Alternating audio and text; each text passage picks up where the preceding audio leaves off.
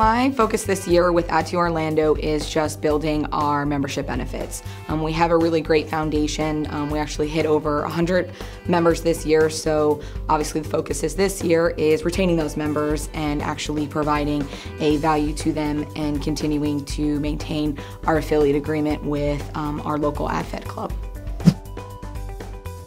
My aha moment was when I took on my first board position as programs chair, and obviously being able to do club achievement every year and to be able to, submit books for the work that you did, and being able to place first place at a national level with your book, being able to obviously get recognized was a huge win, not only for me, but for the club, that I got the opportunity to be like, oh wow, like what I actually do in a volunteer organization means something.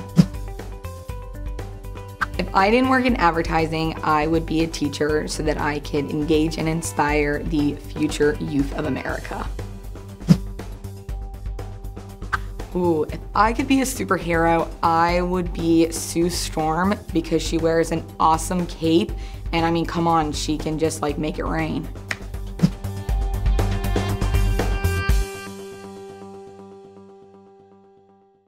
Sue Storm is the Invisible Woman from Fantastic Four.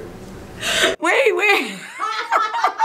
Just Storm? You're thinking of Storm from the X. Yes, that's what I'm thinking. Wait, let me redo. I mean, I meant X-Men.